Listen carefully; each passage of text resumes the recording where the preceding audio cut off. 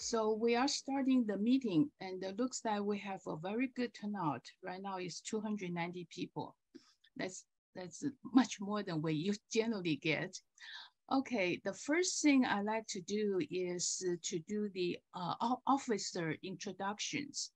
Here is our chart, and so we will go around the clock. This is me, Stephanie Davis, the president. Dave Davis is our vice president, and the next person is Dave McMillan.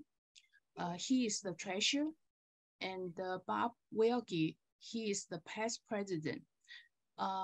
Ed Sherman, he is our secretary and the webinar manager. He's the one sending out the meeting announcements, and also update our website for our information, for our chapter informations. Okay, let's go back to the agenda again. The next thing I want to talk about is the special interest group. Our Vice President Dave Davis, he has volunteered to start a new special interest group on investment strategies. And he's planning to start this in September. So in our next meeting, he will make some announcements. Next, let's go to the futures meetings. For year 2023, we still have 2 more meetings planned. The next one is going to be on September 16th. It will be 2 o'clock in the afternoon. This is going to be an in-person meeting at the Fountain Valley Senior Center. The presentation is going to be AAII Essential Investing Course. Presenter is Ray Rundle. Ray is the Senior Technical Analyst at the AAII. So far, I have not received any information from Ray yet. Ray said supposed to last week, he's supposed to send out the information, but the way I understand is the promotion in material has to be approved by AAII corporate office. So looks like there's some delay on releasing the information. The only thing I do know is there is some incentives for people who will attend the meeting in person. Okay, that's all I know. But we will put all the information out in our meeting announcements. Okay, so please looking forward to that one. Okay, the next meeting will be November 11th. It will be a Zoom meeting at 9 o'clock in the morning. The presentation title is How to Master Cover Call Writing. The presenter is Dr. Alan Elman. Dr. Elman is the president of the Blue Collar Investor Corp. The website is the bluecollarinvestor.com. And I'm still working on the new speakers for 2024. Hopefully next time I can share some information.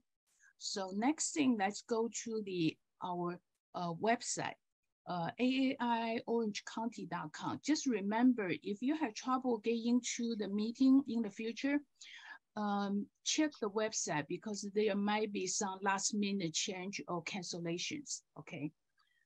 Here is the website, and has posted all the meetings for the coming meetings. When you click here, you will go to the past meetings. So here is the information for the past meetings. We have posted the videos for the last 2 meetings for April 22nd and the June 3rd. Those video come very late, okay? So they just posted like 2 weeks ago. So the presentation slides and video are all there already, okay? Okay, let's go back. Okay, just want to mention that during the presentation, if you have any questions, please type them in the chat box, okay? And the way I understand is Chris would like you to ask the questions at the end of the presentations. But if you have some real important question or may need some clarification, please ask them during the presentation. Today's speaker is Chris Petersen, best-in-class fund selection and behavior. Okay, I'm going to stop the share so Chris, you can put up your slides while I'm making the introduction, okay? It is my pleasure to introduce our speaker for today, Chris Petersen. Chris is Director of Research at the Merriman Financial Education Foundation and the creator of the Two Funds for Life investing approach to augmenting target date funds. He is an engineer by training and a new opportunity finder by nature. In his work for the foundation, he develops and maintains a set of best-in-class exchange-traded fund ETF recommendations.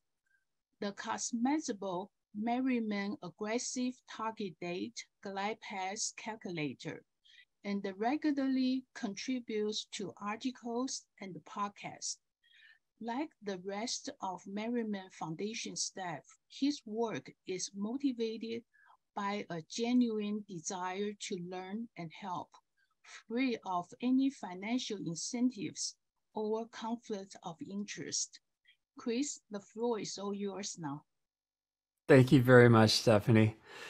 And just to follow up, on the comment about questions, if anybody feels like I have made a leap that's hard to follow while we're talking, I'd type it in all caps or something in the chat session, and we'll pause and I'll try to fill in that gap, because sometimes I do that and I definitely don't want to. I'd like to keep everybody with us as we're going. But I do think it's hard to be interactive in these things on Zoom calls as much as I would like it to be. And so I'm going to mostly just kind of plow through and present, and then we'll have a good chunk of time for questions at the end. And I am super excited. I am super excited about today's topic because it's the first time we've really combined the three things that matter a lot to investors: the topic of meaningful diversification, the topic of investor behavior, and the topic of fund selection. All three of those things are necessary, and I think it's going to be a fun presentation, and hopefully we'll have some really fun questions. So I thought I would start, because I just traveled to Iceland with a couple of out-of-category things. Iceland was beautiful, and as I was traveling there, since I'm a financial educator, I couldn't help but looking at the natural beauty and think about investing. So one of the really key questions for investors is, what kind of an investor are you? And I'd like to, actually, I go back here. I'd like to start by showing you a bird. This is the northern fulmar. And it's an incredibly graceful bird, and it does this thing that you see it doing right here. It sails just fractions of an inch above the water, and it makes its living pretty much right there at the edge of the water. It lives by being a scavenger and finding food on top of the water, on the land, or just a foot or two below the water. Very, very graceful bird. And then the second animal I want you to look at is a little bit different. This is a northern Atlantic puffin. I've heard them described as baseballs with wings. I mean, they really are not very aerodynamic. When you see them fly, you kind of wonder if nature intended them to be able to fly. They can fly for hundreds of miles, so they are kind of amazing in that respect, as hard as it is. But the reason they're not such graceful flyers is that their wings are tuned for something else. Their wings are tuned for swimming. So these birds, rather than living at the surface, can dive deep. They can dive 100 feet, 200 feet, and fish and get what the bird at the surface can't get. And then they have these special bills that let them hold on to fish while they hunt for more fish, and they can come back with a dozen fish at a time. They're just incredible creatures. So the reason I thought it was interesting to start with that is that these are very different, and investors are very different. And as we'll see as we go through this presentation, you have a choice. You have a big choice about what kind of an investor you want to be. Now, investing is personal.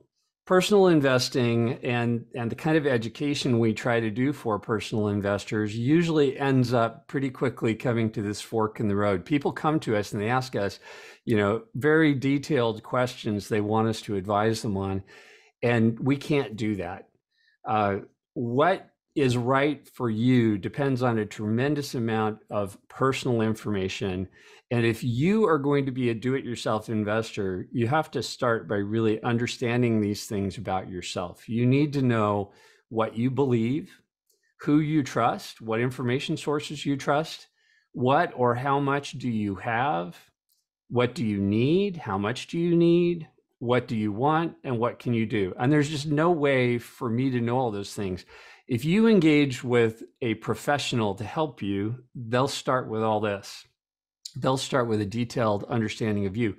But if you want to be a do-it-yourself investor, you need to understand all these things too. And so we're not going to spend a lot of time on them today because they're individual, but I would encourage you as personal investors not just to study the market, but also to study yourself and try and really develop a realistic understanding of who you are, because that shapes how you're going to react to the information we're going to talk to today. Now, before we get into the meat of the presentation, I thought I'd give just a little more color on my own personal finance journey. Yes, believe it or not, that little boy in the top right is me. That was me a long, long time ago, and that's my grandfather.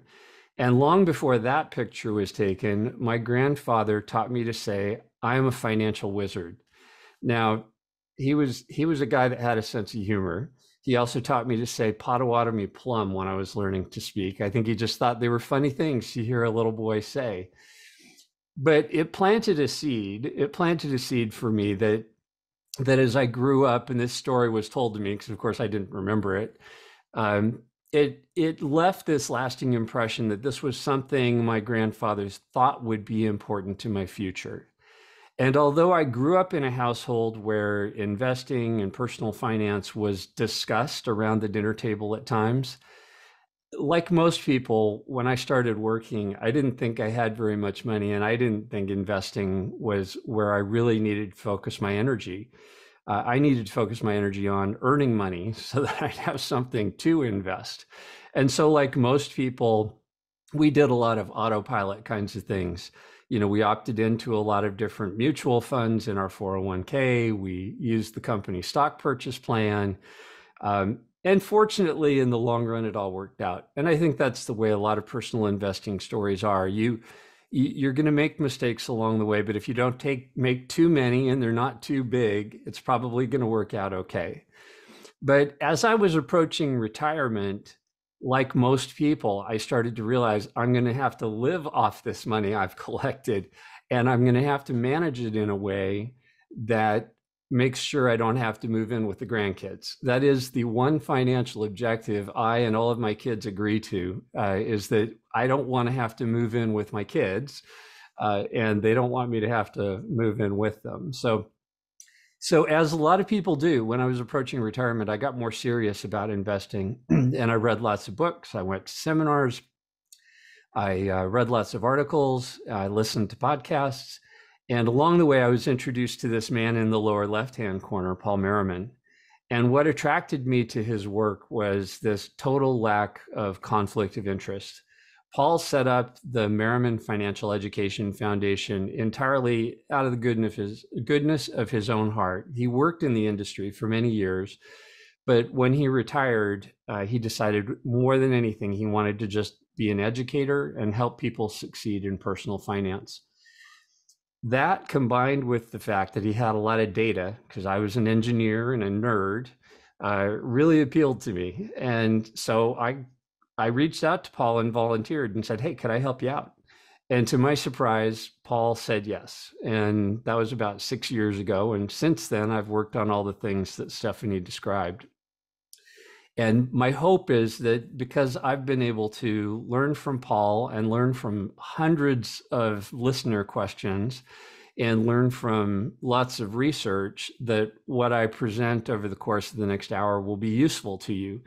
And, as is often the case, it may be what I say, it may be something that comes to mind just while we're spending this time together. So I hope that you get something meaningful out of it, each and every one of you. Now, since this is an investing hour that we're going to spend talking, I thought I'd start with one of my heroes in terms of personal finance education, and that's Jack Bogle.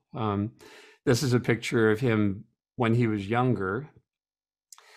And his advice was incredibly simple. By the time he got late in life, he had distilled it down to as little as 6 words. I don't know that he ever said them all in a row, these 6, but he said them really close together.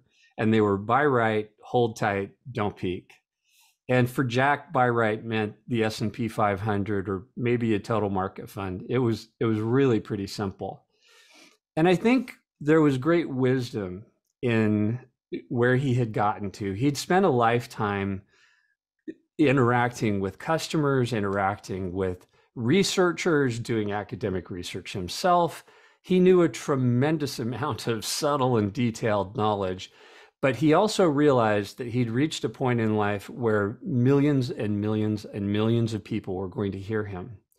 And those millions and millions and millions of people were not like you and me. They weren't going to spend a Saturday listening to a personal finance discussion or presentation. They were not going to read books and articles and dive deep and understand new and different things. And so he realized he only had a minute at most with them, just seconds, and he needed to give them something that would change their lives. And so he distilled his information down to this soundbite: buy right, hold tight, don't peak. Now, he said a lot more that was really useful, but I think his wisdom in that distillation was really valuable. And we can look back historically at how this advice would have worked out for somebody who could buy the S&P 500 and just hold it. And the story is amazing. It's incredibly simple. It tracks the market, which means when your neighbor's thriving, you're thriving.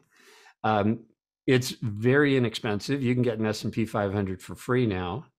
It's historically very effective, but it does have some downsides.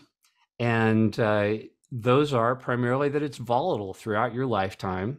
And your worst drawdowns, because of that volatility, actually come in early retirement. So part of the reason he said don't peak is he knew if you peaked, you might freak out and you might change course. And so that was a potential drawback to this piece of advice. But for somebody who really didn't peak, they wouldn't even know, right? It would have worked out fine. A couple other drawbacks: it only has about a 3% safe withdrawal rate in retirement. And the legacy that it leaves over a lifetime of investing is much greater than the money that gets spent during the lifetime. And let me explain the chart on the right, because we're going to look at a lot of charts like this one as we go through today. To compare different investment strategies, what I've done is I've modeled a lifetime of investing of 40 years working and accumulation, where you spend 90% and you save 10%. So if you made $100,000 a year over 40 years, and we'll say that's just $4 million, you would have saved $400,000, and you would have ended up with 150 times $400,000 and to spend in retirement and in legacy. And the spend is a 4% fixed withdrawal rate, where when you retire, you say, how big is my nest egg? I'm going to take 4% of that and increase it with inflation every year. And the legacy is when you die 30 years later, how much is left. So that's the model. And there's a CAGR over on the right, and I've listed the historical low, median, and high, and I've focused on the median. That's how these numbers are calculated for the bar chart. So it had a very respectable 9.6% return. And then the worst drawdowns. These drawdowns are the decline from the peak balance in your account to the lowest point it goes before it starts coming back up. And this is the reflection of volatility. If we go back to 1928 with this investment strategy, there were periods of time across a lifetime where your worst drawdown was over 80%, which is very sobering. Now, if we could only go back to 1970, it would be a better story. It might be about 50%. So the worst drawdowns are pretty extreme. And I would say that this chart is conservative in that respect, but I'd rather err on the side of being conservative than aggressive in setting expectations about risk. And then finally, at the bottom, there's a safe withdrawal rate. And that's how much money you could take out every year across all of the historical periods of time. This is over 1,100 starting months from 1928 through 2022, with looping back to the start when you need to, so you can test them all. And the safe withdrawal rate here was a respectable 3%, but not over 4%, where a lot of us would probably feel more comfortable if we had a retirement portfolio that had a 4% safe withdrawal rate. Now, the big problem with this chart, and many of you have probably already figured it out, is that this is nominal data, and we don't get to spend nominal dollars, we get to spend real dollars. So there's a lot of inflation that happens across a lifetime. And if I showed this chart to a young person, they'd say, why should I save 10%? I could save 1% and I'd have plenty. But if we adjust it for inflation, we take out the inflation so that you're looking at the dollars you have at the end in terms that are relevant for today, so they have similar purchasing power to today's dollars. It still was a very effective strategy. It delivered this 18 times multiple of what you saved. And I think it's amazing and effective for somebody who could stick with it. But I think we can do a lot better, and we'll talk about ways to do that. Still, I think as a baseline and a starting point, it's not bad. So what are we going to cover today in a little more depth? We're going to talk about diversification, how different kinds of equities and bonds interact to impact the risk and the reward that we get as investors. We're going to talk about fund evaluation, and I'm going to show you an objective approach to choosing best-in-class funds for equities. And then finally, we're going to talk about behavior and how what we do impacts the returns that we get and how to mitigate that or improve it. So let's dive in with this diversification topic first. So diversification to a lot of people just means owning a lot of different stocks. But the academics have done research in recent years that shows that you can actually do better than that, that there are different parts of the stock market that move at different times and deliver premiums that are worth more or less than the market at large. And probably the most famous of those is the work done by Fama and French. And these are professors who have since won Nobel Prizes for this work that was first published in 1992, I believe. And what they did is they looked back and they said, you know, what happens if we look at different parts of the market? Do they grow different amounts? Do they have different amounts of risk? And would combining those different parts of the market deliver different kinds of portfolio behavior? Could you even improve the amount of return you get per unit of risk? So let's look at that and kind of break it down. You can go to the Kenneth French website, which I've got listed here at the bottom, and you can actually download this data and kind of redo the research for yourself. They've done the hard work and they've collected these subsets of the market data going way back in time. And what I've got here on the page, let me grab a pointer, is the market divided up by size on this axis, going from small to medium to medium large and large, and value on this axis. And they determine value using book to market, which is the inverse of price to book. You can think of it as, you know, are you paying too much for the value of the underlying assets in the company, or are you paying a fair price? And these funds over in the growth category are funds or companies, I should say, that get slotted into these cells, if you will, are the high flying, really popular companies, the ones that everybody thinks are going to grow the fastest, and people are willing to pay an extra price to get them.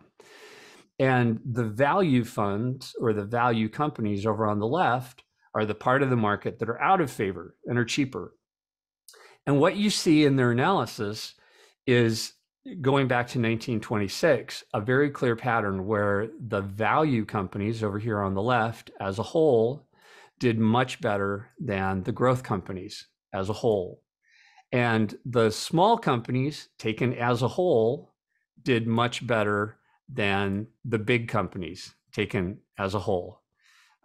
So you've got this pattern, and that led to the identification of what they called factors. I like to think of them as attributes. It's just attributes of companies that behave different ways, that are small in value. Now, one of the criticisms that comes to this kind of research is that things work until they're published and then they don't work anymore. So let's take a quick look at what you see if you look at the 2000 to 2023 same data from the Kenneth French website. And what you see is that the small value part of the market still delivered a very substantial premium, 12.4%. It's the highest return of any box on the page, much higher than the large growth category at 7.63%. But this large value category over here at 5.57% underperformed growth. So the shorter the period of time, the more likely it is that these patterns won't deliver. The longer the period of time, the more likely it is that these patterns will deliver. And for those of you sitting in the audience going, well, it sounds like a bunch of hocus pocus, why would this work? I like to believe that companies are valued based on intrinsic business principles.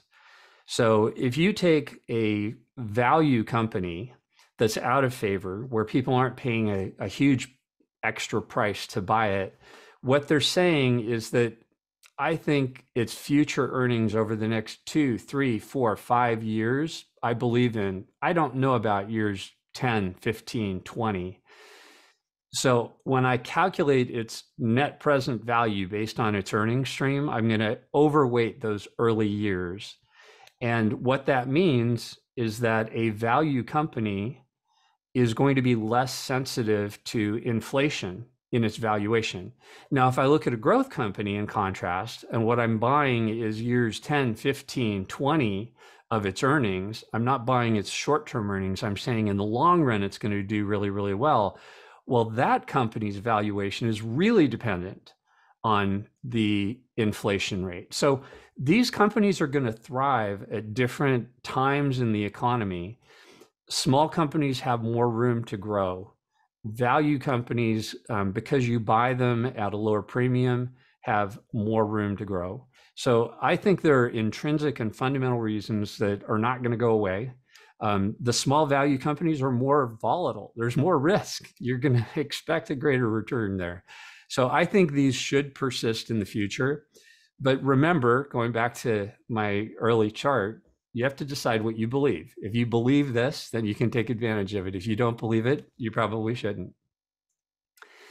So the next question is, how do these interact with one another? And we can take a quick look at that by looking at 3 very different things. So we'll look at 3 different assets. We'll look at this one on the bottom, which is short-term treasuries, very low volatility, low expected return. The one in the middle, which is US large cap, you can think of that as the S&P 500, significantly more volatile, but significantly higher return. And then US small cap value, the most volatile and the highest return. And we can think of those as points on the corners of a triangle. So if we look at the short-term bonds, for example, they had a historical compound annual growth rate of 1.4% and a worst case drawdown of only 4% and a 30-year safe withdrawal rate of 2.8%. So definitely not a home run, but if you were looking for ballast in your account, something to give you stability and protect you from volatility, not a bad asset. Stocks, on the other hand, had a much higher compound annual growth rate. By the way, this is going back to 1928 through the year 2022, not including 2023. So their compound annual growth rate was 6.4%. These are real, I should also say that. So these are with inflation removed. Worst case drawdown was 83%. So you had to tolerate a lot of ups and downs to earn that added return. But the safe withdrawal rate was 3%. So if you were a retiree and you were thinking, you wanted something that was going to last the longest in retirement, ironically, stocks were ever so slightly better than short-term bonds on their own. And then you have small cap value with a compound annual growth rate of 8.9%. Not surprisingly, you had to tolerate more volatility to get it. So the worst case drawdown was 91%, and the safe withdrawal rate was lower because of that volatility at 2.3%. But none of us are going to invest in any one of these things alone. We're going to combine them. So let's look at what happens when we just take simple 50-50 combinations of each of these. So if we take a 50-50 combination of the short-term bonds and the US large cap blend stocks, the compound annual growth rate goes from 1.4% for bonds alone to 4.4% for the 50-50 combination, which is well more than halfway to the 6.4% that stocks earned. You get a drawdown that's quite a bit lower than stocks, which were 83%, but it's quite a bit higher, way higher than the short-term bonds, because it's 53% for the 50-50 combo. But the surprise, and I find this to be the real big surprise, is that the safe withdrawal rate is higher than either one of those alone. The safe withdrawal rate for the 50-50 combo of short-term bonds and large cap blend stocks is almost 4%. It's 3.9%. That's almost up to the 4% that most of us think of as a bogey for a good portfolio in retirement. So what happens on the other side of the triangle over here, combining stocks and small cap value stocks? Well, it's kind of a similar picture. You end up getting a compound annual growth rate that is between stocks and small cap value at 8.1%, a drawdown that's a little bit better than small cap value at minus 87%, and a safe withdrawal rate that's about the same as total stocks. But the even bigger surprise, and I think the biggest surprise, is that the highest safe withdrawal rate on the page is when you combine short-term bonds and small cap value stocks. Now, why would that be? Why would it be that that combination gives you the highest safe withdrawal rate, which is a good indication of the most resilient portfolio to sequence of returns risks? Well, the reason is meaningful diversification. These two things out of the three on the chart are the most different.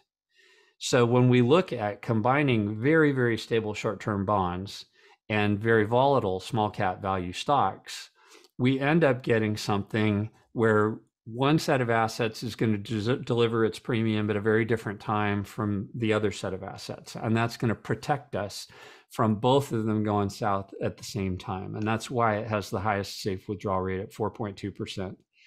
It still has a pretty high worst case drawdown at minus 61%, but the CAGR is a very respectable 6.3%. Again, these are real compound annual growth rates removing inflation. So there you go. Hi, Chris. Yeah. Go ahead. I see raised hands. Yeah. Yeah, there is a question. Okay, maybe you should answer that. Sure. Cindy asked, what is safe withdrawal? Good question. Thank you for pausing me. And that level of interaction is perfect. So the safe withdrawal rate means that if you had this portfolio when you enter retirement, and let's say you had $1 million saved as you enter retirement, and you're going to be retired for 30 years, how much money historically could you have taken out at the beginning as a percentage and then increased with inflation every year through your retirement without running out of money. And the way we figure it out is by going back and testing every single start date, starting in January of 1928 and then going to February of 1928 all the way through to the end. And so a 4.2% safe withdrawal rate says if you had $1 million, you could take out 42,000 in the first year. And then in the second year, you would increase that for inflation, taking out 42,400 or whatever it would be. And historically, you would not have run out of money. That's what the safe withdrawal rate means. And it's a worst case analysis because there was only one time in history when that actually happened. And 95% of the time, you can take out an extra 0.5% over the worst and still not run out of money.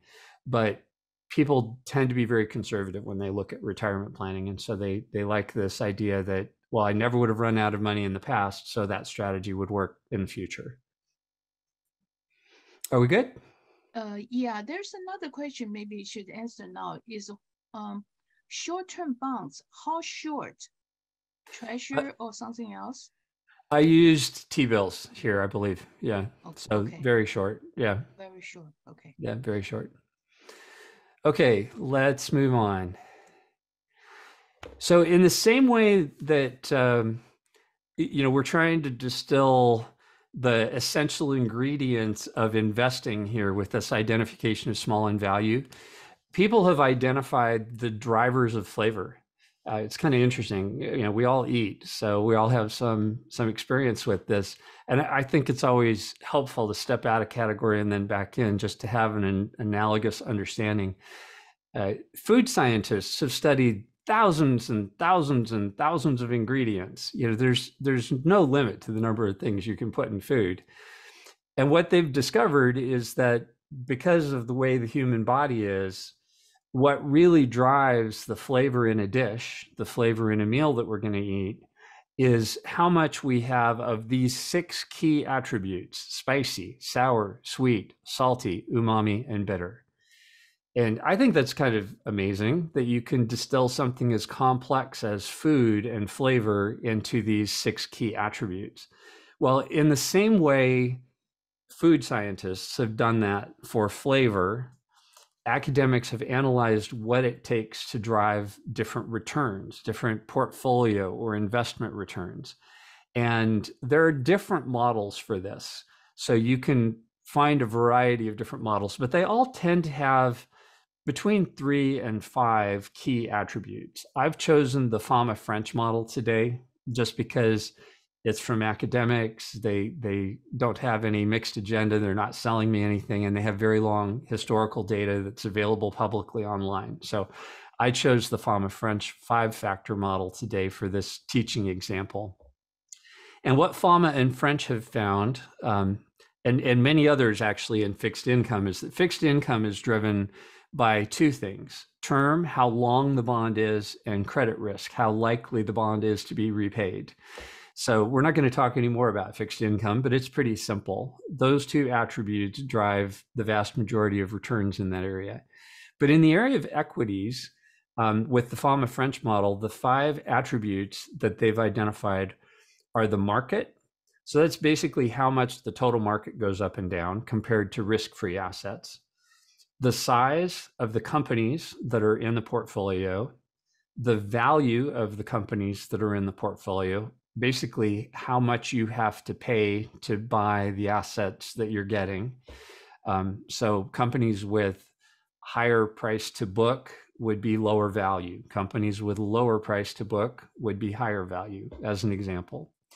The profitability of those companies and the investment of those companies. And we can actually kind of see this visually if we take a fund and we use an example. So the DFA US Small Cap Value 1 Fund, DFSVX, is a good example of I would call it a near best in class small cap value fund here in the United States. And so the question is, how much would I need of these different ingredients to make that funds returns. And you can go online and you can get this data. I'll show you where to get it. These actually, all of the data in these charts down here at the bottom came from that Kenneth French website that I showed earlier. You can look at what has the market factor done in the past. So how has the market factor shown up at different points in times? How has the size factor shown up at different points in time? The value factor, profitability, and investment. And then you can say, well, using something called a regression analysis, how much of what would the recipe be? How much would I need of each of these to make up this small cap value set of returns? And would there be anything I'd have to add or subtract to it to take into account, for example, expense ratios or inefficiencies of the fund, having cash on the side or various other things? And then you can also get something out of this regression analysis called R-squared, which tells you how well did the model work. And in this case, the model worked to model 97.5% of the past returns. And you can see that by looking at what the returns of the model created using that analysis looked like in the past compared to the actual fund. And I don't know about you, but I look at this and I think, wow, that is amazingly close. I mean, these lines are almost on top of each other. And that's what that 97.5% means. So this is really what attributes that the academics have found tell us, are driving these returns in the marketplace. To get these premiums, though, to get the added return from small, the added return from value, the added return from... Was there another question? Okay. Yeah, for the last page, sure. There's a question is U.S. considered preferable to global for small cap value? It's better for U.S. than global, I guess the question. Yeah, the short answer is no. We in our portfolios, and I'll show you some of the portfolios later, include U.S. and international. It's easier to do this kind of an analysis, though, on a U.S. fund or an external, like an international fund, than it is to do it on a global fund. But from an investing standpoint, our portfolios all recommend that you have some U.S. and some international, not all of them, but we would say that's a good starting point, and then it comes down to personal comfort. So this is just a teaching example. We'll get into portfolios in a little bit. So one key thing to remember, though, is that to get these premiums, you have to tilt. And what do I mean by that? Well, some bogleheads in particular will say, I own the total market. I have small, I have value, I have profitable companies, I have high investment companies, I have companies that have good momentum, I have companies with bad momentum. I own it all. I get all the premiums. That's not the way it works. What happens if you own the total market is that the growth that you own offsets the value. The large that you own offsets the small.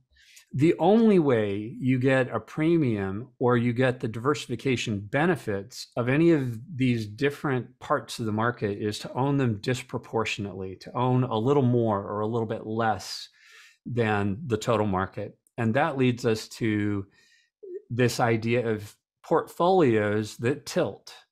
And at the Merriman Foundation, the Merriman Financial Education Foundation, we have a number of portfolios that our followers are very familiar with. There's the Worldwide Ultimate Buy and Hold portfolio, which is fairly complex. It has 10% across all of these different asset classes.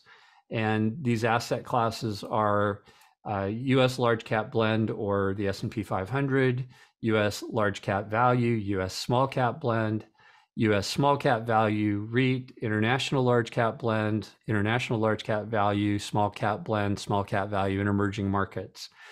So to that listener's question earlier, or audience question earlier, most of our portfolios include U.S. and international, but some of them, and in fact, we'll talk more about this one portfolio in a minute. This worldwide 4-fund, for example, use US large cap blend, US small cap value, international large cap value, and international small cap blend, just to simplify things. So it's still half in small, half in large, half in value, half in blend. But it achieves that with a subset of the funds to make it more manageable and easier for investors. And on our website, I'm not going to spend time on the tables. If you've watched Paul present, you'll know that he spends a lot of time going through the historical data that we have on the website in these tables. And I think it's tremendous work. This is the work of Daryl Balls. And you can go and look and see how each of these strategies that I just pointed out on that slide have done historically. You can look at how they've done with a lump sum. You can look at how they've done with ongoing contributions. You can look at how they have done with larger and smaller amounts of bonds. That's the fine tuning table, so that you can pick a combination that suits your level of risk capacity or tolerance. You can look at how they've done through the decades in these quilt charts.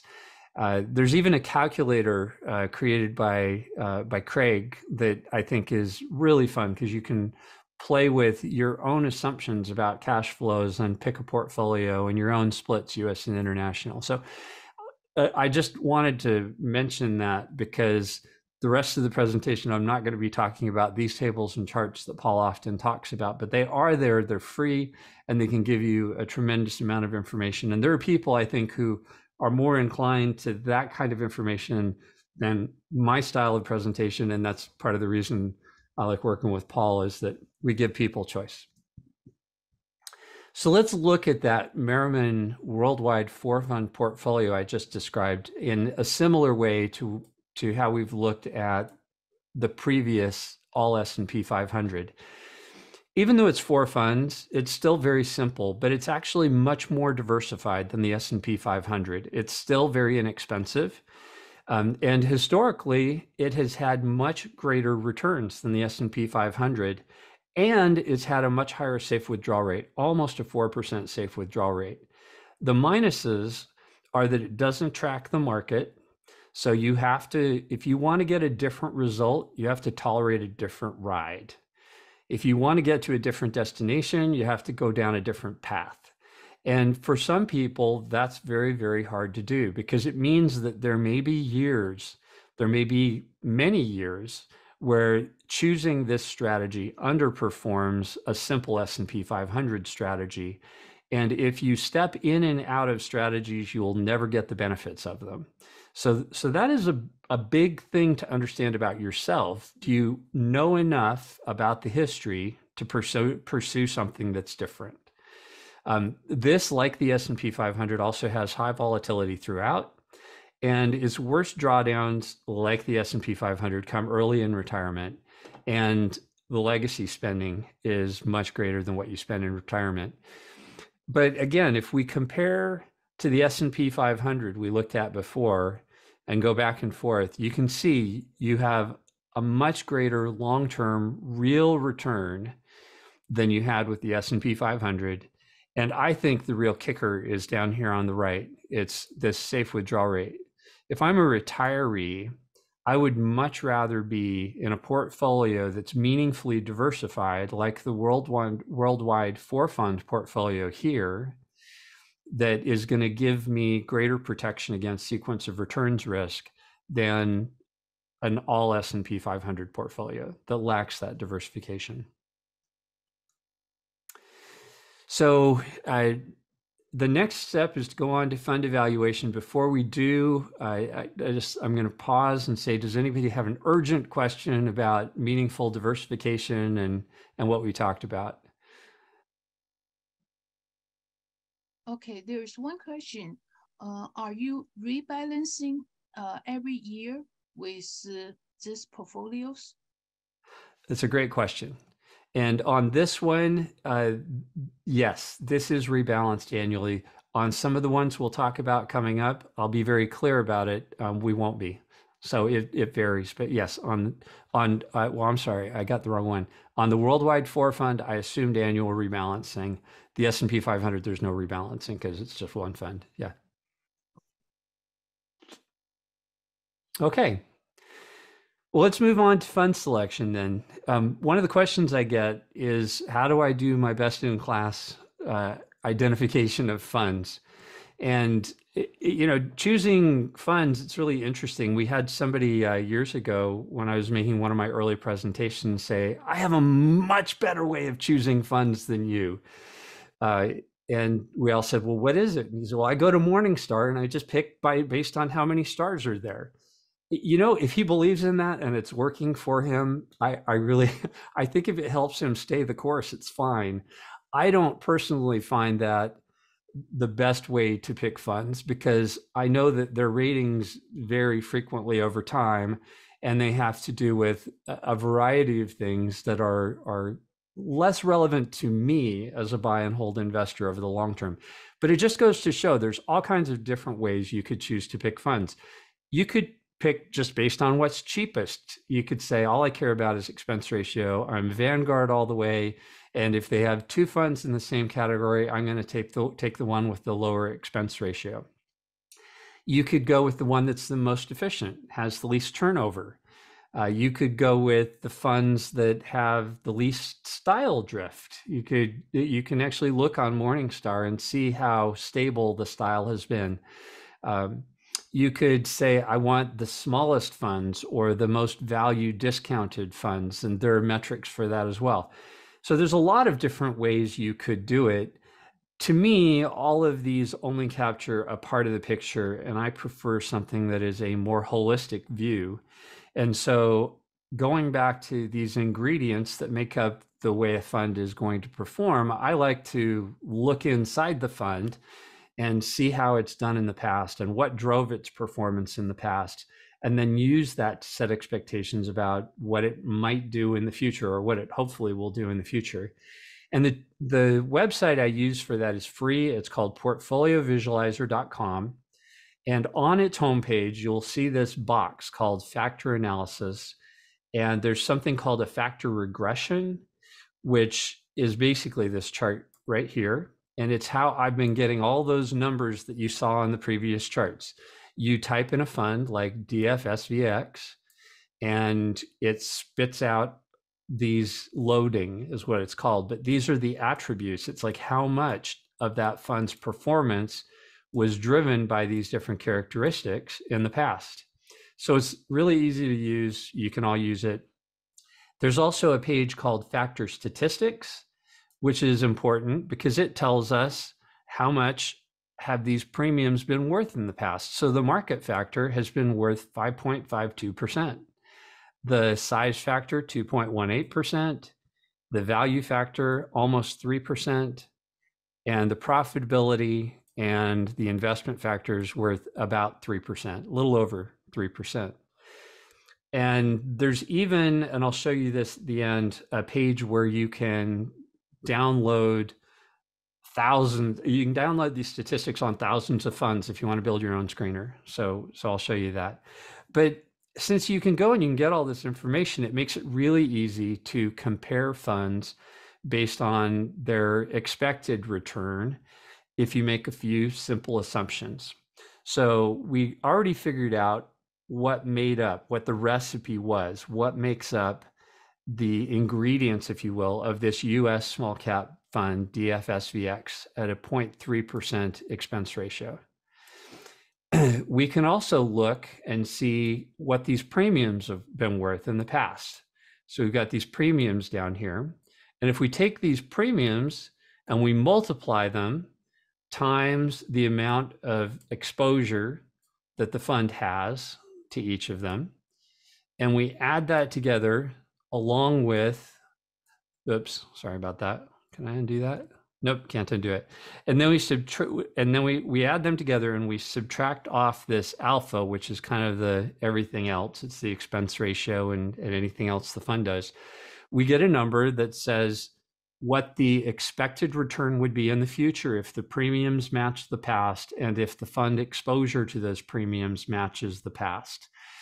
And in this case, it's 8.6% above risk-free. Now, you could assume a certain risk-free return and add it in there, but if all you're doing is trying to pick between funds, you can ignore that. You don't need to, because you just want to know which one's higher. And so what would happen if we said, let's compare this to the Vanguard Small Cap Value Index Fund VISVX, which is a lot cheaper. It's 0.19% expense ratio. Well, if we go through all the same analysis, we end up with a number down here on the bottom right that's 7.3%. So comparing those, it's 8.6% versus 7.3%. I would favor the one that's 8.6% in my analysis, because it's giving me a collective sum of exposure to these academically studied factors or attributes that is worth a little bit more. The other reason I would favor it is that it has a little bit higher R squared. It's 97.5%, whereas the Vanguard fund is 95.3%. The lower that number, the less accurate the model, the more likely it is somebody inside the fund is doing something to second guess the trades and not be systematic. So most of the funds that I choose are 97.5, 97% or better in terms of how well the model fits. So that's how I would objectively rank the funds. But then I would also look at a number of other attributes. I would look at the expense ratio, the number of holdings, the turnover, the parent company, the fund manager, and the methodology. And I do crack open the descriptions of these funds and read how they're managed and whether or not it fits with my investing methodology. And I would encourage you to do the same before you invest. Now, I mentioned that if you want to, you can go to the website on this page called Fund Factor Regressions, and you can choose all of the funds that have a high R squared, and you can choose a different model. I've used Fama French 5-factor model here. And then you can click on Excel and download thousands of funds and their data all at once. So have at it. You can go into your own best-in-class analysis spreadsheet. And if you find something different than I've found, let me know. I would love to know. And if you're lazy and on the other end of the spectrum, you just want to know the answer, on our website and the URLs here at the bottom, you can find our list of recommendations. And I update this about once every 2 years. So these are the funds here in this column, the best in class column. These are the funds that made it to the top of my best in class list and represent the funds that I think have the best chance of the highest return over the long term by providing meaningful exposure to these ingredients that we're looking tilt towards for diversification and added returns.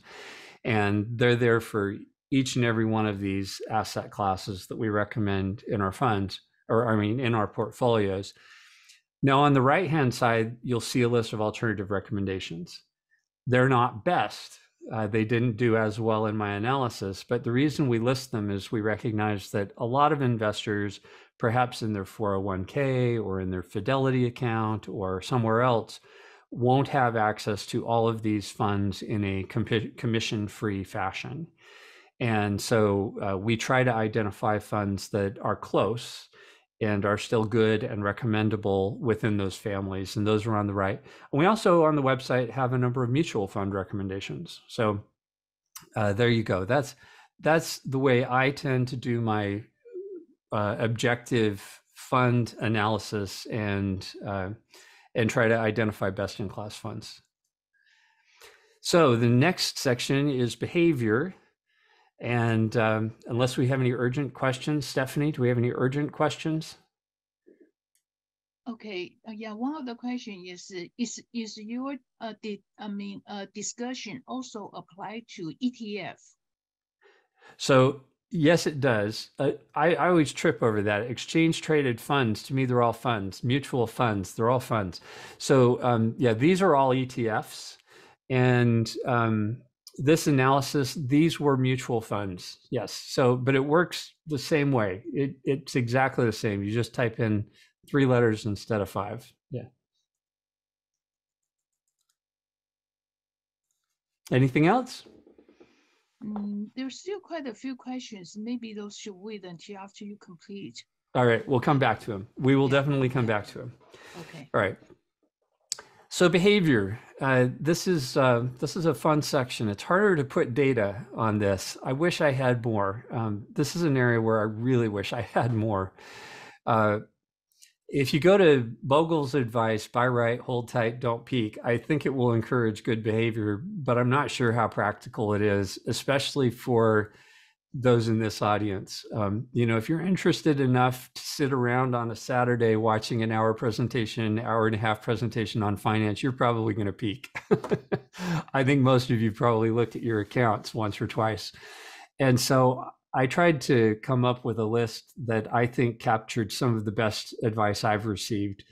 Clearly, starting early and automating is one of the best things a young investor can do. And we live in a fantastic world where a lot of young investors will be defaulted into a target date fund at a savings rate that grows up to 10% with a match by their employer. And I would be delighted if each and every one of my children ended up in that situation. And even if they did nothing else, as we'll see in a couple of minutes, that would be great. It's a really wonderful solution. And automation gets rid of a whole bunch of other problems on the list because it does encourage this not peaking. It gets you to not think about the money you're giving up to save because it's just taken out before you ever even see it. So I think that's hugely important. The second thing, though, is to educate yourself. I think educated investors are able to do more. And it's really important to understand how educated or uneducated you are. And I don't mean that as a pejorative. There are a lot of things to learn about in life. Some people will do fine financially without developing a deep understanding of personal finance. But those people probably should follow a simpler course. And it's important that they know that and they understand it. But people who are willing to learn a lot more have a lot more capacity to follow a different path. The third thing is understanding your goals, short-term and long-term. If you can zoom out, it helps a lot with behavior because it helps you to not be so stressed out about the fact that your account balance is up or down today. It helps you to take the long view and say, well, I don't really need to cash out of any of my investments today. So the fact that it's down doesn't really matter. I'm investing for my retirement, say, or I'm investing for my legacy, whatever it is. The more you can zoom out and think about the long term, and the more you can have your short-term needs addressed. If you're a retiree, there's a lot to be said for carrying a year's worth of cash. I know it costs in terms of your long-term return, but that peace of mind helps you ignore the volatility of the rest of your portfolio. So understanding those short-term and long-term goals and then tuning your plan to meet them, I think is very, very powerful. And then focusing on process and discipline.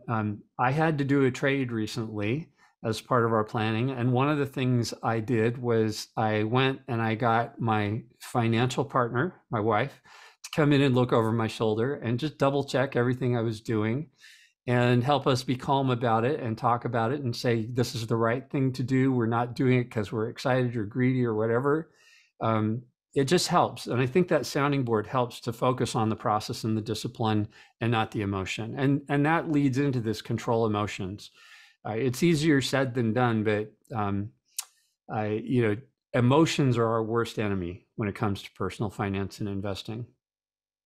And then avoid market timing like the plague. And this is, again, easier said than done. Especially as a retiree, you have to decide, when you're going to take your withdrawals, when you're going to sell some stock maybe to fund your withdrawal, when there's a lot of timing decisions that you have to make. And I know in Paul's case, he just systematically does them at the beginning of the year. And I think he has them done for him at the beginning of the year. So he has automated it and taken the emotion out of it and taken the market timing out of it. And so there's a lot to be said for that. And we'll see. I have some data on that. Market timing can really hurt you. Stay informed and ignore the hype. This is tied to the educating yourself, but I think the ignore the hype part is important because it's so easy to get caught up in the emotional media around personal finance, the excitement of the market being up, the fear of the market being down, the prognosticator who seems to know the future and has painted it so darkly. None of that is really real or true. Nobody really knows the future. So the more you can just be calm and be a little zen on all of that, the better off you'll be. And then I said it at the beginning, and I'll say it again, and I'll say it at the end, know yourself. It's really, really important. You don't take more risk than you have the talent and ability to tolerate. So let's look at a little bit of data. Okay, Chris, yeah, sure. One question is, what is market timing? Someone asked that question. Okay, great question. So market timing is when you say, I think the market is going to go down, so I should sell some today. Or I think the market is going to go up later, so I'm going to sit on the side, or it's going to keep going down, so I'm going to sit on the sidelines. It's trying to decide when to be in and out of the market. And as opposed to following Jack Bogle's extremely wise advice of buy right, hold tight, don't peek. So most of the evidence says that even professionals who follow systematic approaches to market timing, they can lower their volatility and get about the same return, but they can't really improve returns by doing that. And you and me, amateur investors, or even, deeply engaged amateur investors, I think, have little chance of beating professionals that do this for a living and there's very little history that any of them have done it extremely well. So it's easier and more likely to produce a good result to not try and know when to be in the market and when to be out of the market, and rather just be in the market. Yeah. And here's the first evidence of that. This is the Dalbar study through December 31st of 2022, showing what the average equity fund investor got versus just the S&P 500. And you could have got the S&P 500 return just by buying an S&P 500 fund.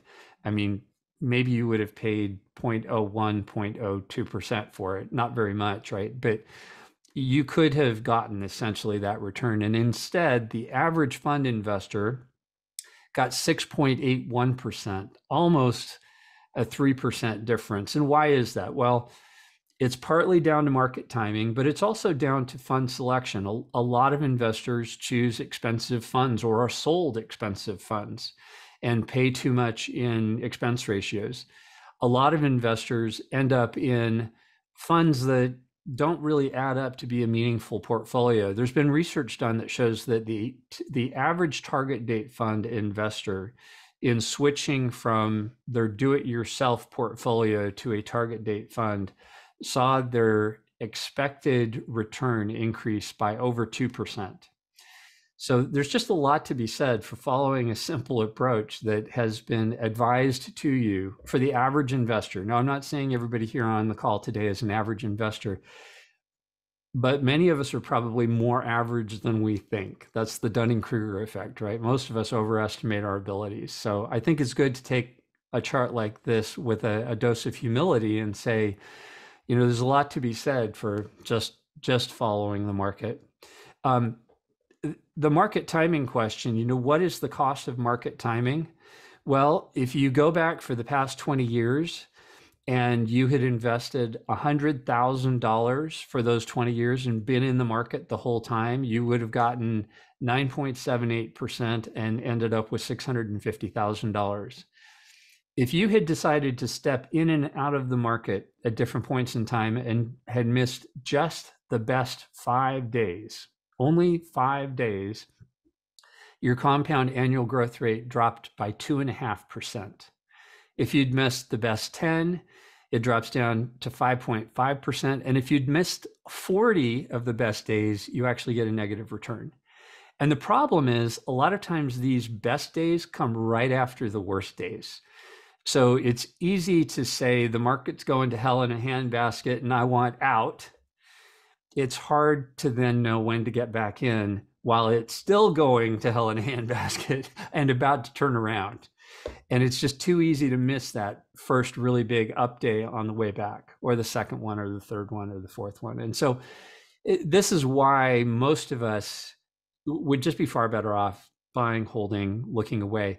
And it's a pile of work, right? To decide when to get in, when to get out is really a pile of work. It's hard. It'd be much, much easier and better for your work-life balance probably and your health to be able to look away. So, so far we've been talking all about buy and hold, and there is a big problem with buy and hold, and it has to do with life. It has to do with the fact that as we live our lives, things happen to us. And some of it happens to all of us, and some of it happens to us individually. There are good things that happen and bad things that happen. There are good choices we make and bad choices that we make. And throughout our lifetime, that moves us up and down on this axis on the left, which is our risk tolerance or our risk capacity. So as a young person, we have very little risk capacity. We depend entirely on our parents. When we start working, we have high risk capacity because we have all these years to work and to let compounding to work for us. If we lose our total net worth at the age of 25, most of us, it's not that big a deal because it wasn't very big. But as we approach retirement and all our working years are starting to be in the rearview mirror, and those compounding years are history, they're no longer in front of us, our risk capacity tends to decline. It tends to go down.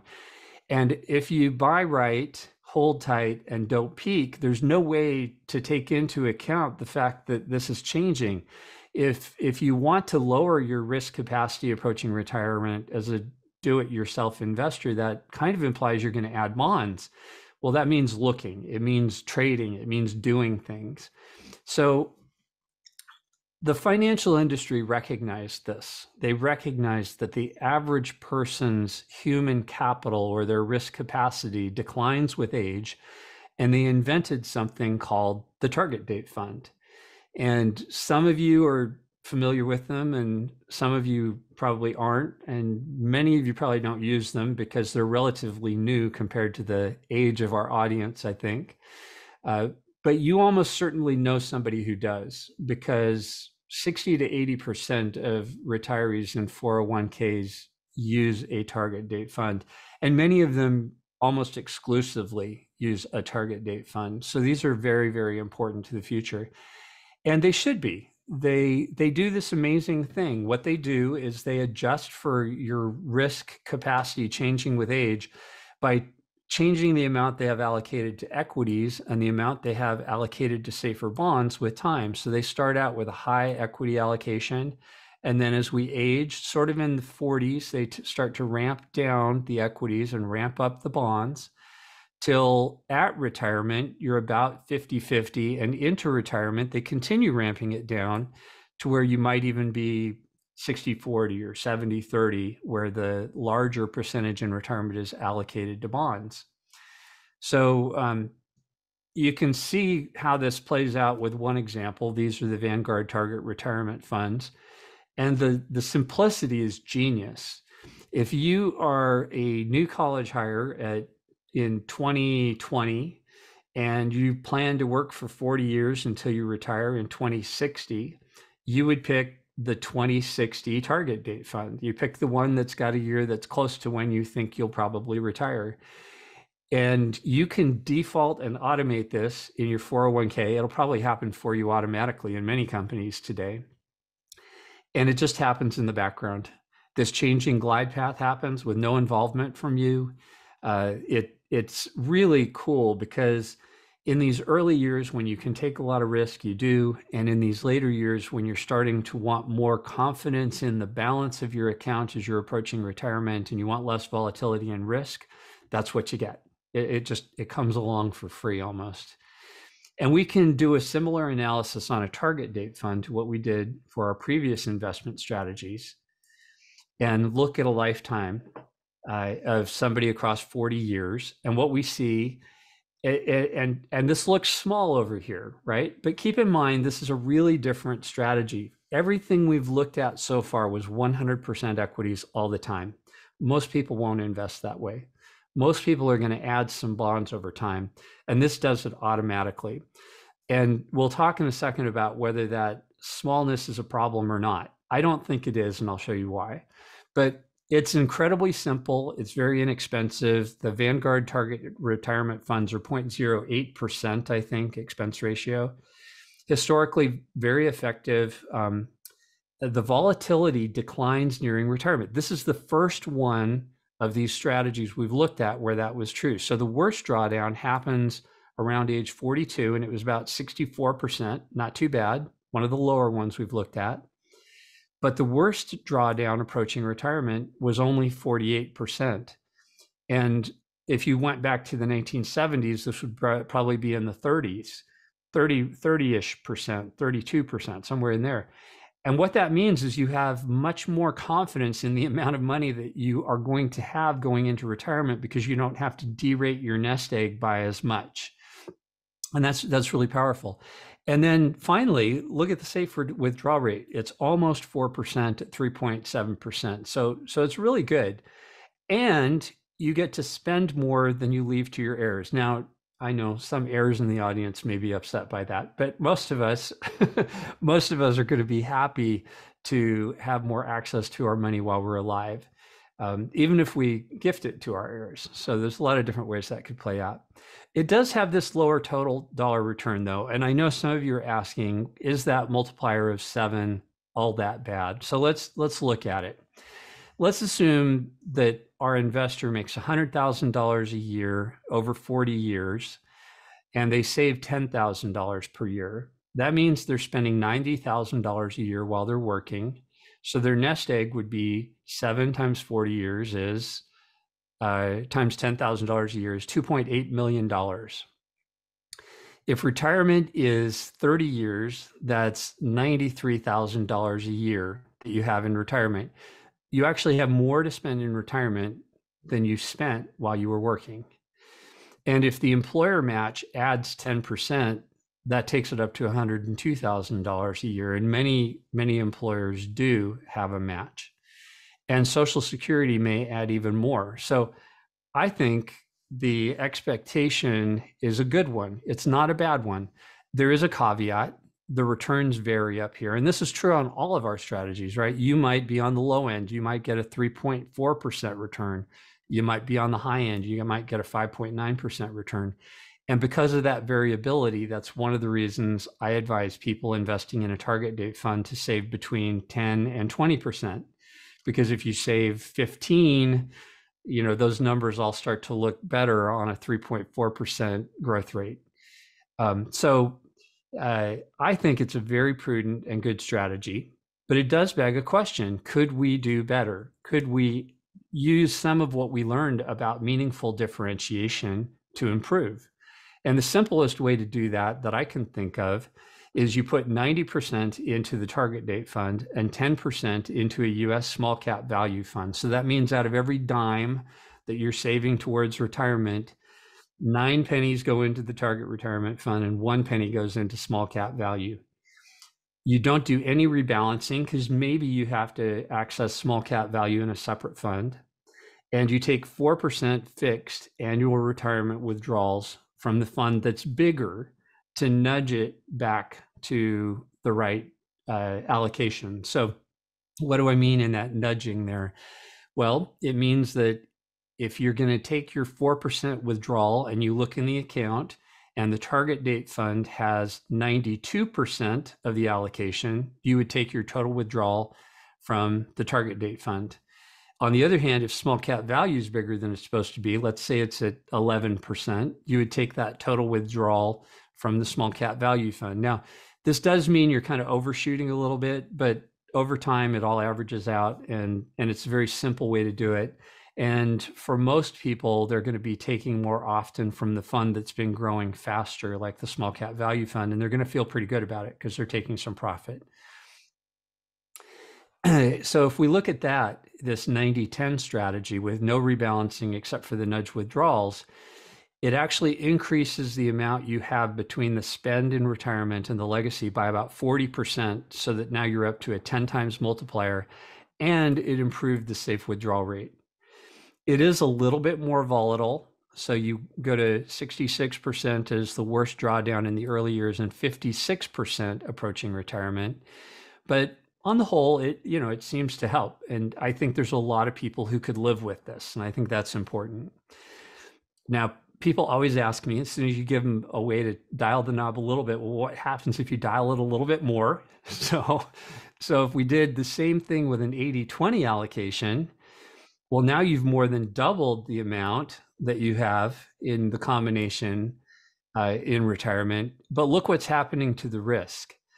I mean, in one sense, the risk went down. Your safe withdrawal rate went up in retirement. So that's a good thing. You're more resilient to sequence of returns risk in retirement. But your worst drawdown approaching retirement now is up at 63%. And that's almost the same as your worst drawdown in the early years. So, I think there's a lot of people who could live with this, but it takes more discipline, more knowledge, and more willingness to tolerate volatility, especially in those later years. And dialing it to 11, some people who follow our work really like Paul's ultimate buy and hold strategy, which is 1/2 in large, 1/2 in small, 1/2 in value, 1/2 in blend. And so what would happen if you did a 50-50 strategy where you achieve a similar kind of allocation using the target date fund and small cap value, but you rebalance annually? So it's more complicated, but it's still pretty simple. And the answer is, historically, at least, you would have done extremely well. But again, now the risk that you have to tolerate to earn this extremely well is much higher. The worst drawdown is 81%. The worst drawdown near retirement is 81% as well. So you're really not seeing much of that decline that you want to see in risk approaching retirement, but still a very respectable safe withdrawal rate of greater than 4%. So why not dial it to 12 and go all in on small cap value? And the answer here is really simple. I think a lot of people in the audience have already figured this out, right? You have to tolerate a different ride, but how long do you have to tolerate a different ride to get a different return? If you've invested 10% in small cap value and it underperforms for a few years, and by underperforms, it might perform as well as the S&P 500, but just not outperform it, or maybe it underperforms it by 3% per year or 5% per year, who knows? If it's only 10% of your portfolio, you may not even know, and you'll be able to live with it. But if it's 20%, 30%, 40% of your portfolio, it may bother you a lot. And this chart shows how long you might have to wait for small cap value to outperform a large cap blend fund. And this is going all the way back to 1928. And this is from a chart at IFA.com. If you go out, well, first of all, in the front end, it's a coin toss, right? So in a month, you've got practically no chance that either one's going to outperform. It's a coin flip. At 1 year, it's still pretty close to a coin flip. Even at 5 years, there's about a 40% chance that the large cap blend would have outperformed. 15 years, which is a lifetime for a lot of investors, a lot of chances to second guess. You still have a 15% chance that large cap blend has outperformed. And at 20 years, there's a non-zero chance. There's a 0.5% chance historically that the large cap blend would have outperformed small cap value. So I think it's really important that anybody who wants a different return understand they may have to wait a long time to get it, and they may have to tolerate a different ride to get it. So just by way of summary, I took all of the simulations that I've shown today and I put them on a single chart. On the horizontal axis, this is the worst drawdown seen since 1928. On the vertical axis, it's the median lifetime compound annual growth rate. And then the labels of the funds and the safe withdrawal rates are on them. And we started out over here with the S&P 500 with a 3% safe withdrawal rate. And I think what we've come up with as we've gone through our journey today are a lot of things that are only a little bit more complicated, but are often a higher return per unit of risk. So for example, the worldwide 4-fund annual rebalancing had a better safe withdrawal rate, a better compound annual growth rate, and a lower worst case drawdown. The same was true for this 50/50 target date fund small cap value with annual rebalancing. The 80/20 target date fund with small cap value achieves a much higher safe withdrawal rate. This is the highest on the chart, and a slightly better, I'd call it the same within the resolution of the charts and the back tests and everything, about the same return as the S&P 500, but at much, much lower risk. So that's a big improvement in terms of return per unit of risk.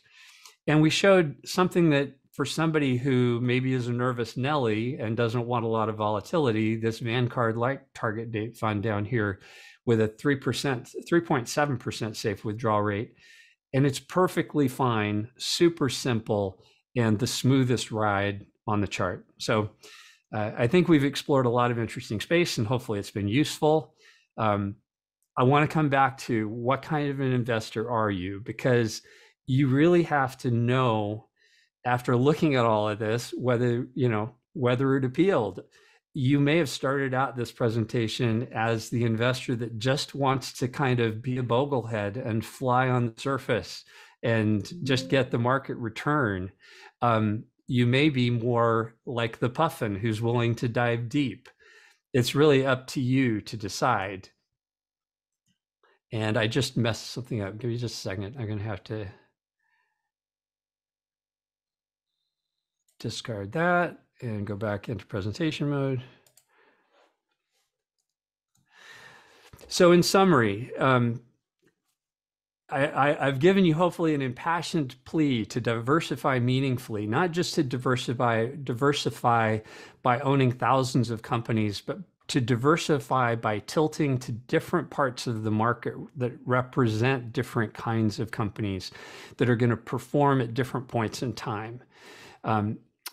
Evaluate your funds holistically. So when you're trying to pick between funds, don't just focus on one thing like small cap values, expense ratio, or how tilted it is to small in value, or whether the fund is free, but consider all of the things that are going to drive its return and all of the things that are going to keep you confident in it and let you stay the course, staying invested in it.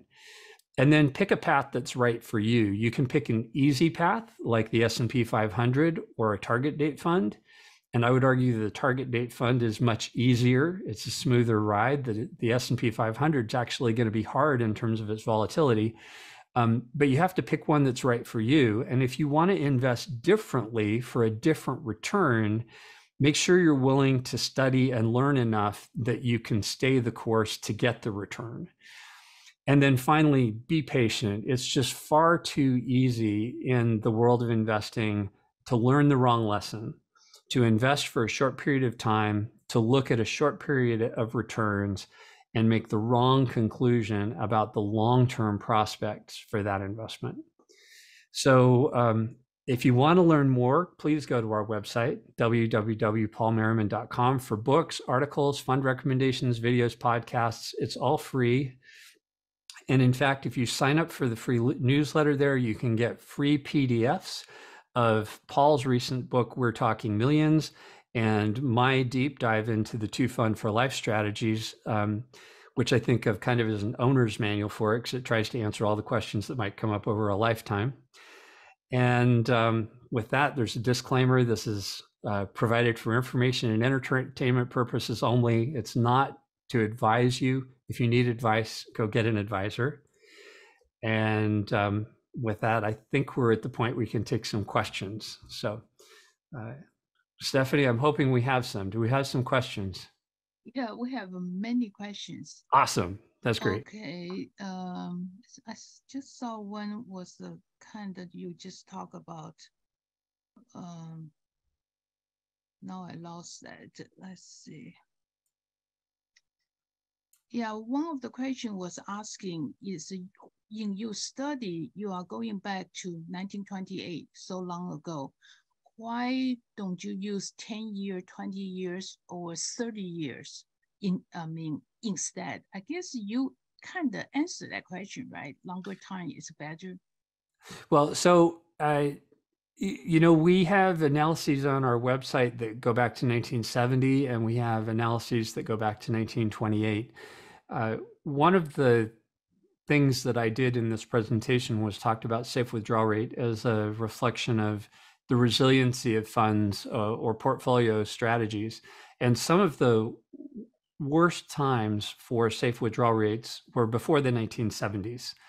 So I go back to the 1920s because then I think it captures a more complete picture of the risk. There are people who would say we have better regulatory environments now, and some of the risks of the Great Depression would not happen again, and that it's overly conservative to reflect those risks in portfolios moving forward.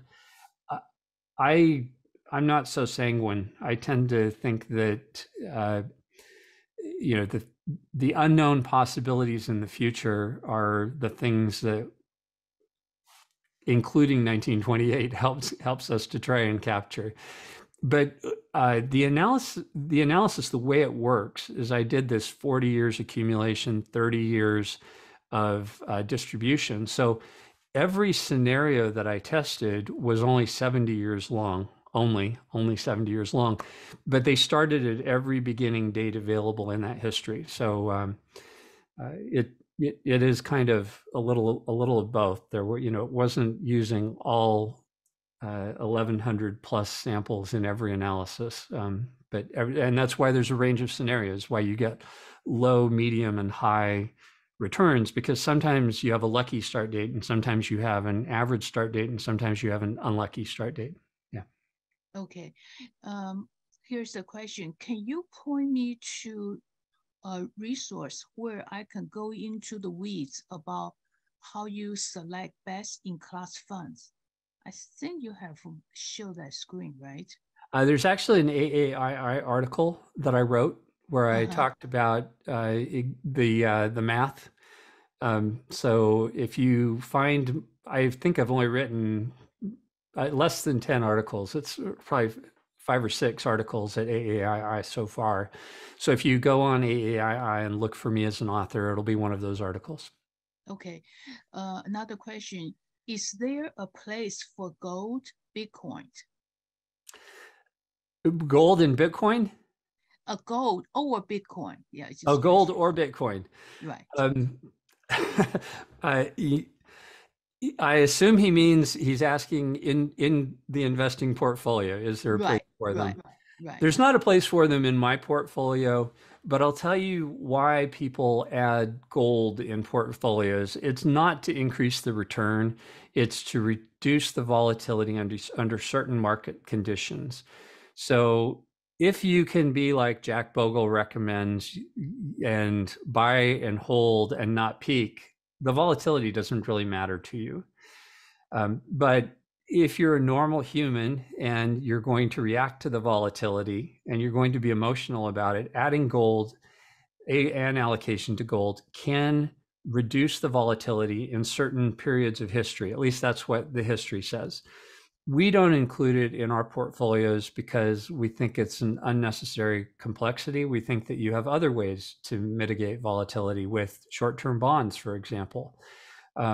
And if you look at gold, gold has a long-term return that's similar to inflation. And short-term bonds have a long-term return that's similar to inflation, but short-term bonds are far, far less volatile. So we don't see a place for gold other than the fact that if you own a total market fund or you own a broad set of funds like a target date fund, you own some exposure to gold. It's in there, but we don't include a special allocation. And then Bitcoin, I don't personally understand the long-term story for Bitcoin. If it became the de facto currency standard for the world and governments didn't create their own substitutes for it, maybe someday in the future. But I don't, that seems like a very, very improbable path forward. And so in the short term, it seems like a greater fool strategy where you're really just saying, it's worth this much today. And if I buy it, I hope there are greater fools tomorrow who will pay more for it when I can sell and then I can get out. But it doesn't have any long-term story for why it should outperform and grow and not be replaced or supplanted by something else. That's my personal view on it. It's not a deeply researched one. Yeah. Okay, that's good.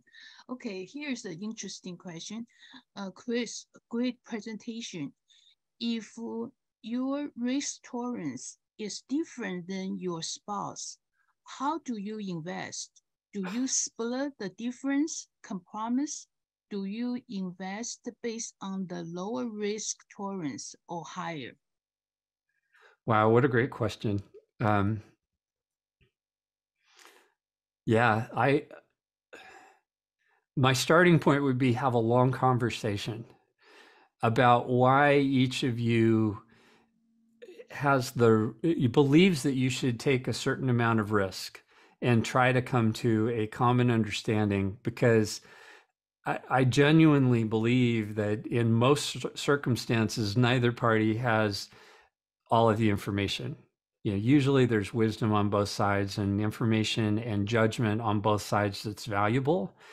So my starting point would be to try to come to a consensus and or a compromise and figure out why why the one person wants less risk and why the other person wants more risk.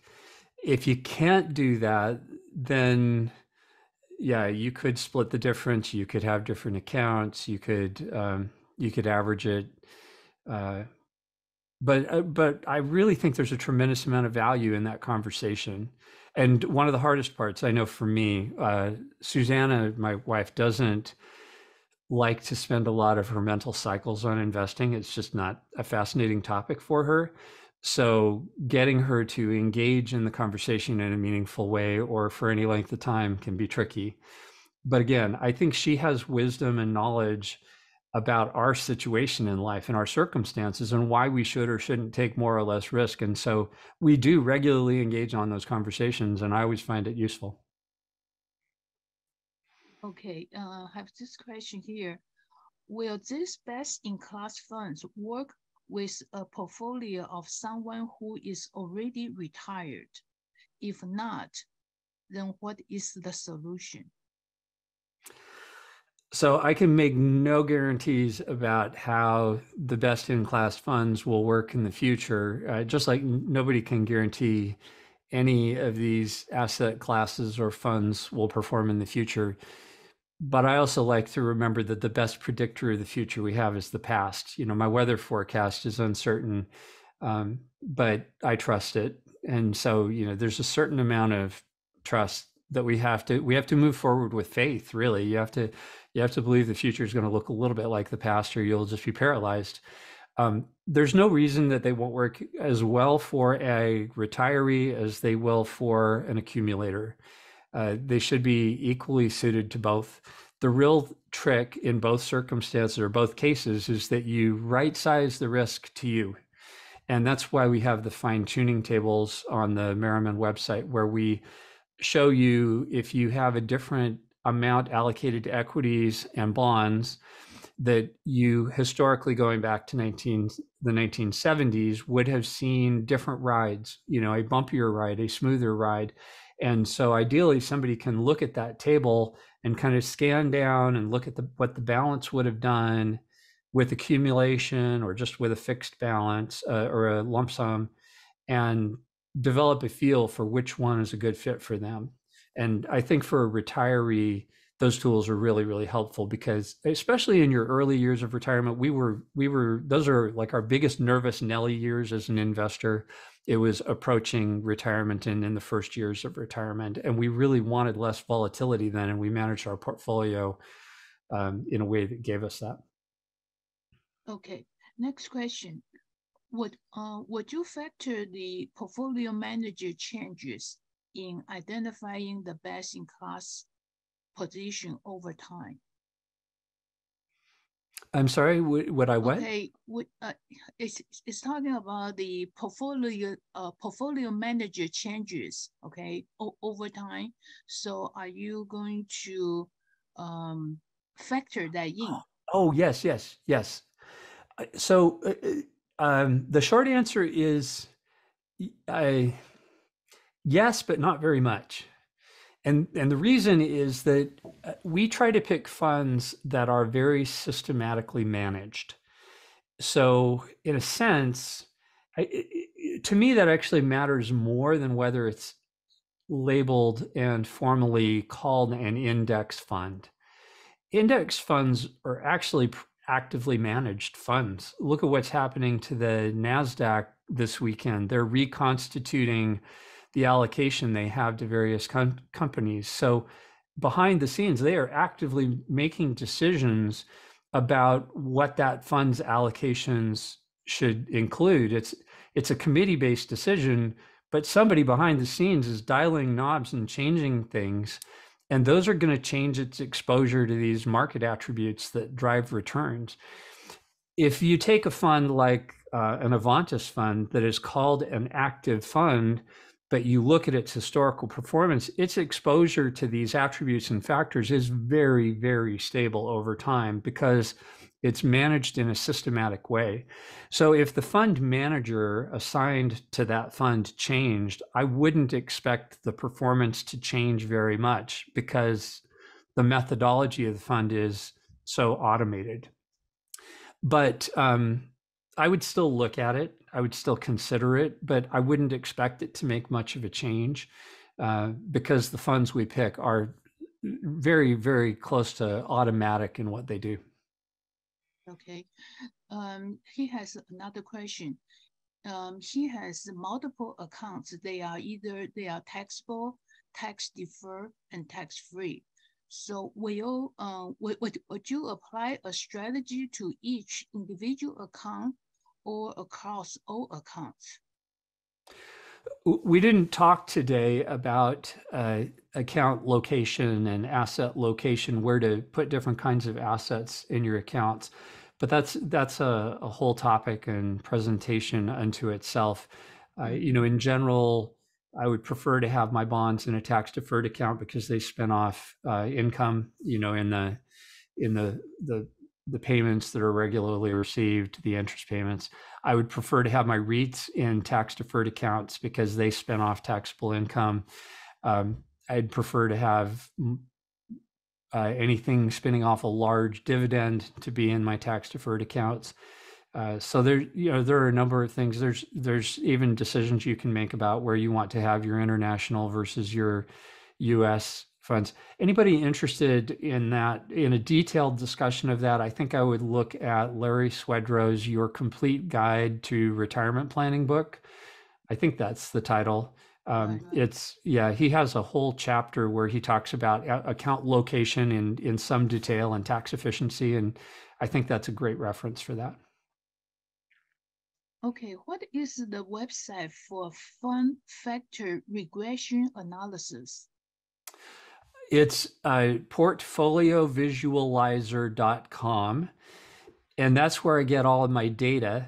I have to then build my analysis on my own. So I have to build a spreadsheet, and you would too, or just do the simple math like I did on the slides. So it's not rocket science. It's not it's not really very difficult, but Portfolio Visualizer, all one word.com. It's run by Ilya Lapinainen, I believe, if I remember the name right. Really great guy. Fantastic resource. Also a really good resource for taking your own portfolio and back testing it if you want to see how it would have done, or doing Monte Carlo simulations on it, or doing financial planning scenarios. It's a really fantastic resource. Okay. This person said, we are 65 years old. Is tilting still appropriate for us? Is what still appropriate?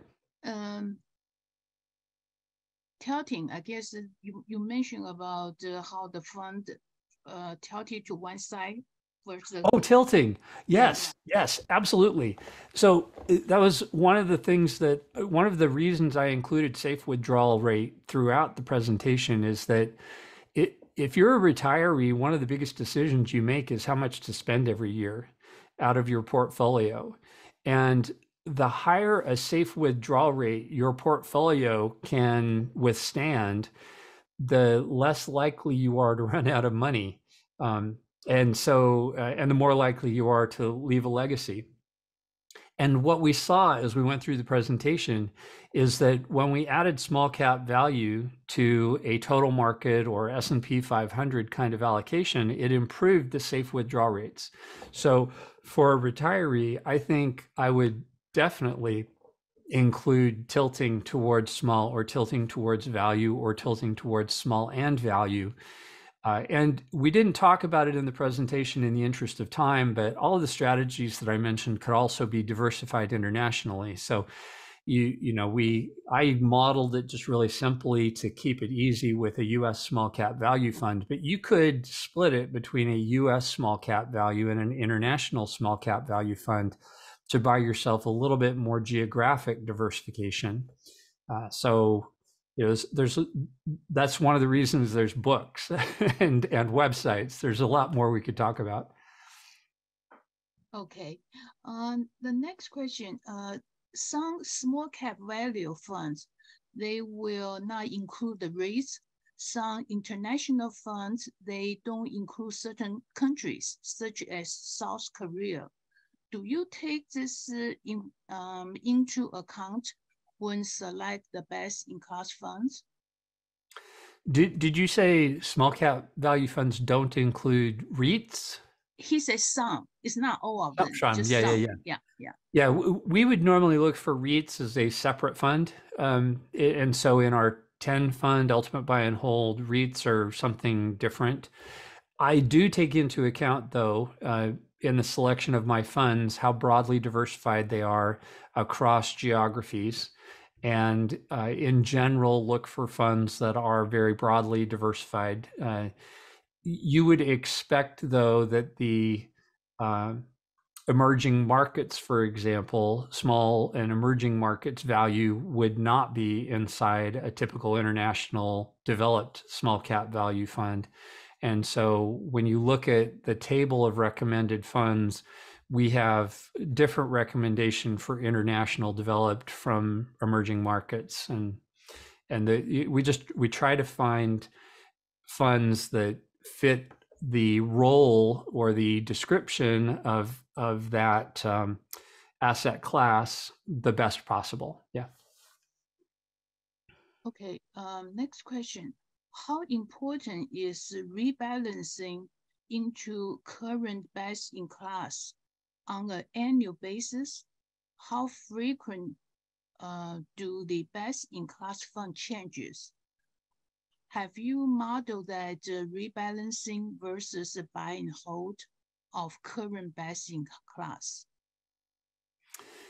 I haven't modeled well, sometimes in the past, I have looked at how our new best-in-class recommendations would have done compared to the old best-in-class recommendations or to an all Vanguard set of recommendations. And one of the really important things to realize is that the difference between funds within a category is far less important than the difference in your overall asset allocation. So whether you have 10 or 20% in small cap value in your portfolio is far more important than whether you have fund A or B for small cap value in your portfolio.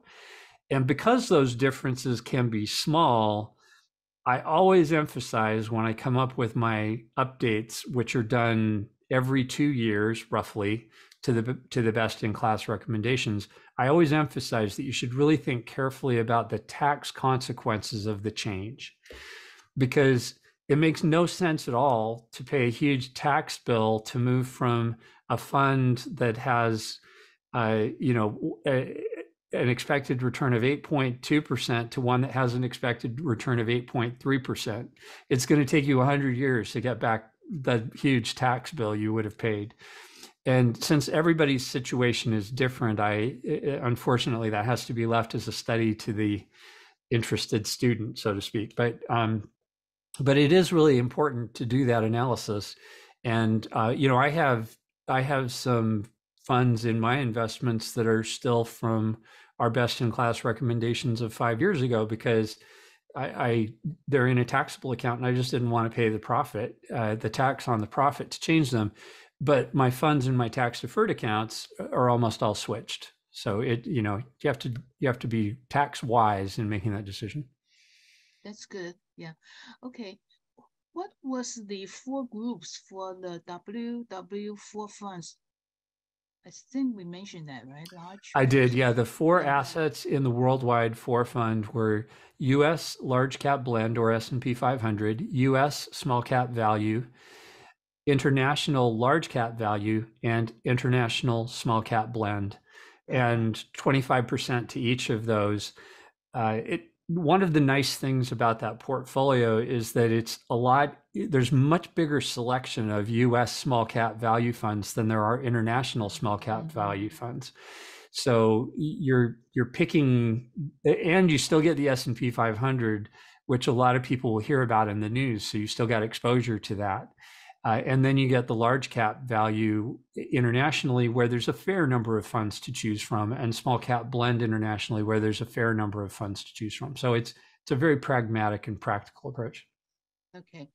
What do you think mid-cap funds? I think mid-cap funds are between large and small. If you look at the analysis that I had up at the front of the chart, it actually says that mid-caps are not a bad place to be.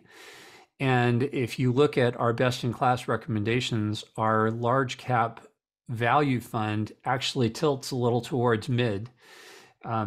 So, if you go with mid, it pushes you a little bit more in the direction of small in value. One of the academic arguments of why smaller companies have greater range of returns. I don't know if you remember, but on the small end of the spectrum on that chart way up at the beginning, small growth was horrible and small value was great. Yeah. And part of the reason for that, academics believe, is that it's the dispersion comes from the number. You just have way, way, way more companies there. So it's hard for analysts to follow them in detail. And that means it's easier for them to be mispriced. And it's easier for value opportunities to exist that then drive premiums and future returns. And that argument would hold true to some extent for mid caps in the same way it does for small. And definitely more for mid and small than it does for large, because the large funds are all just, analyzed to death. Yeah. Right. Hey, Stephanie? Yes. Yeah, this is Dave. Hey, there's so many questions here. I know. And something that we could probably do is we could go on forever. One thing I would like to ask all the attendees to think about is those of us who are part of the AAII, and we discuss these on a regular basis. There's discussions, there's publications, and there's ways to become educated and knowledgeable. Chris has done a wonderful job today. I'd like to thank him for what he's been doing and help everybody understand the basics. If you can, obviously you need to be part of, I think, what they try to do, and then think about what we try to do at the AAI by having webinars like this to hopefully educate and make people knowledgeable about the process. If you think a 2-hour session with Chris is going to solve all your financial questions, that's probably not an accurate idea. So I would just, as a member of AAI, I'd say, hey, join us. And a lot of these webinars are free. And so just think about that for your future. Sorry for the editorial, but or the commercial, but thank you. Thank you, Chris. Yeah, no problem. And, Paul and I in the past have often taken some of the questions we didn't get to and spoken to them on our Sound Investing podcast too. So we may do that. So after this meeting is over, feel free to go to our podcast and listen in, and maybe your question will get answered there too. Yeah, so this question is kind of interesting. Why do you say the worst drawdown are in early retirement? Yeah, so when I do the modeling and I go back and I I model these experiences that begin on the 1,100 plus months, you can see each one is an individual life experience, so to speak, and somewhere along the way, the drawdown is going to be the worst for each and every one of those life experiences. And what we see when we model like a target date fund is that the greatest volatility and the worst drawdown somebody had to tolerate usually happens in their 40s. It's around 42, age 42. And that's because you have a very large balance in your account, and the contributions you're making with dollar cost averaging are starting to become small compared to the size of the account. So those two things mean that the years when you are most likely to see the balance in your account decline as part of your lifetime experience were around 42. Now, if you take an all equity strategy, in the early years, you have low volatility because you're doing the dollar cost averaging, but then you ramp up to this high volatility and it never declines. In fact, it gets worse early in retirement because you're starting to take money out. So that's why. Yeah. Okay. Maybe this will be the last question. How does a bond ladder strategy compare to a straight percentage of stock versus bond when it comes to sequence of return risk? Well, a bond ladder strategy, this is where you would buy a batch of bonds with one duration, and then a little later buy a batch of bonds with a different, same duration, and so you end up with a bunch of overlapping bond periods. I haven't modeled how that differs from just buying, for example, an ETF or a mutual fund that gives you exposure to similar bonds. I wouldn't think it's very different, but it's only the bond part of the strategy. So a bond ladder is just bonds. It's not, there's no equities in a bond ladder. And I would think that it could substitute for the bond part of the strategies that we looked at today, like the bond part of the allocation in a target date fund.